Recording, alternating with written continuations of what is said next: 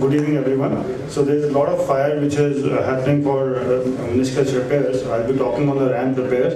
So hopefully all these fireside chat sessions will help you in repairing the meniscus. So ramp is nothing but a longitudinal tear at the meniscocapsular junction of posterior horn of medial meniscus. So it's pretty clear if you look at it. It is very important that you have an intercondylar notch view to have a look at the ramp region. Always do a diagnostic arthroscopy. So coming on to the case directly, this is a 26-year-old club level cricketer. He's a right-handed bowling all-rounder. He had a jump landing injury to his right knee at around 6 months. He complained of instability and pain, and he was unable to participate at the same level in the sports. There are no comorbidities. So he weighs around 86.5 kilograms, and his BMI is slightly on the higher side because of the practice now. So his physical examination revealed normal alignment. As a rule, we always examine a normal side first. That was his left side, so that we can compare all the stability tests to the normal side. So on his right side, this is the left side.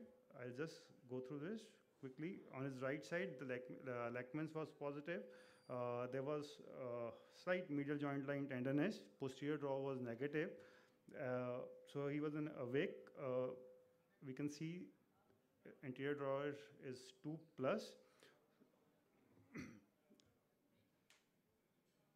And in awake patient, again, pivot shift was positive.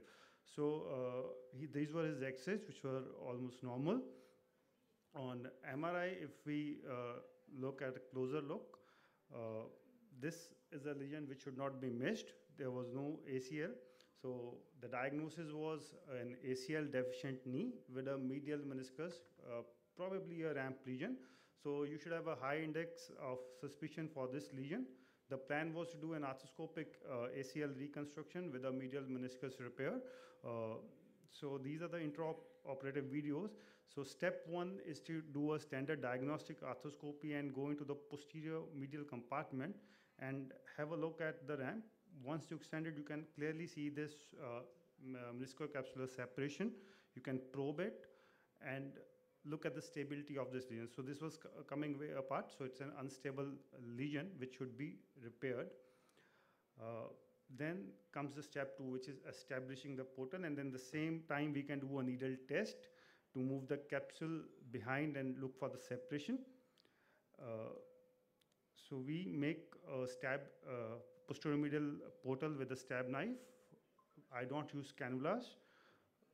Generally, it's described with the cannulas. So sometimes if we don't have it in our kitty, we can do it without cannula also. We can make a good, generous posterior medial rent in a capsule.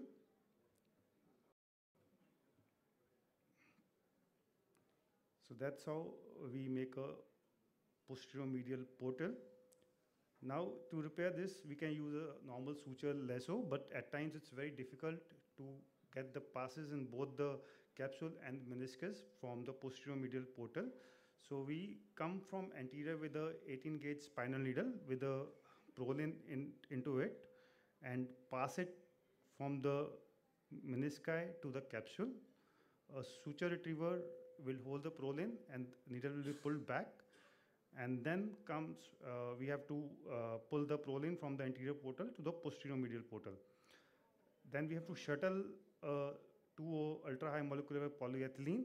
The important step is to have 2 knots before passing this thread so that it can have a easier shuttling to the menisci. So as there are no cannula, we have to make a virtual cannula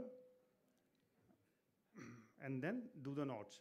You can use a bigger knot pusher or a smaller one, whatever you have it with you. And then do the simple knots. So this is after knot cutting, and then you again assess the stability of the repair. You can put in your probe. Your probe doesn't dives in, and you have a stable repaired ramp which has been repaired. So the other procedures like ACL is reconstructed. The rehab in meniscus repair and ACL is dictated by a meniscus repair. So patient wear a post-op brace for 3 weeks And there's non-weight bearing and extension for 3 weeks, but we start range of movement, heel drags to 60 degrees till 3 weeks. And for next 3 weeks is partial weight bearing, so full weight bearing at end of 6 weeks.